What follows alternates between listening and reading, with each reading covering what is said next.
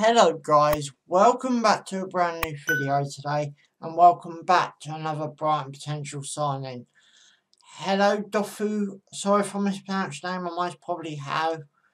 Another, as I said, potential signing. So what do we know about Halil? As I said, sorry if I mispronounced your name. But as I've just said, what do we know about him? He's 19 years old. He ain't even in his 20s yet. That on one side, I do think that to make the trip over to Holland to England might be a bit too soon for his career. So if it does go ahead, he's got a lot to prove. Who knows, they could come over and it could be brilliant, so I ain't going to knock it. But if I was 19 playing in Dutch league, maybe like 1 or 2 more years for him to come over. You know, start getting used to the Dutch game. I mean, it's not unfamiliar to us to bring Dutch players over. Lecardia. But I think a lot of that was Christian's defensive tactics. So this season, Lecardia really does have to step up. And obviously being under attacking manager, hopefully we see Lecardia a lot more playing his familiar position. Anyway, what do we know about him? He's got 10 goals in 34 appearances. With 34 appearances, with 6 assists as well. So you look at that stat, that ain't too bad. 34 appearances, 10 goals.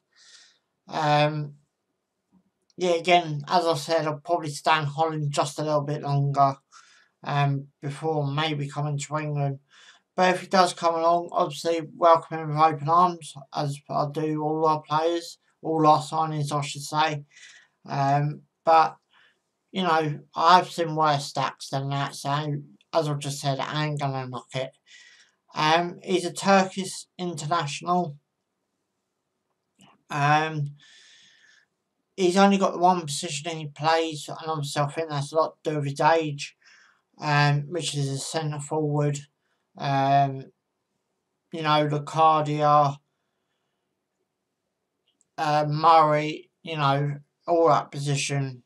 I'm seeing a lot of centre forwards, which makes me think we more are possibly looking at a 4-3-3 or a 3-4-3 or something like that. But hopefully not. Hopefully we see maybe a 3-5-2, something like that with 2 wing backs.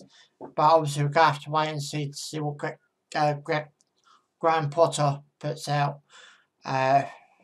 Obviously for that. If the transfer does go ahead, I'm expecting it to be around maybe 1.5 million, maybe a bit higher, maybe like price that it's on Matt Clark for. His current contract doesn't run out until the 30th of June 21, so just before the next World Cup year. He's played 1,787 minutes. So, he has got a lot of minutes under his belt this season. I think that's one of the most that I've covered this, minutes that players have got. I think that's one of the most. He's also got 3 goals for Turkey under 21. So, score for Turkey can't be that bad.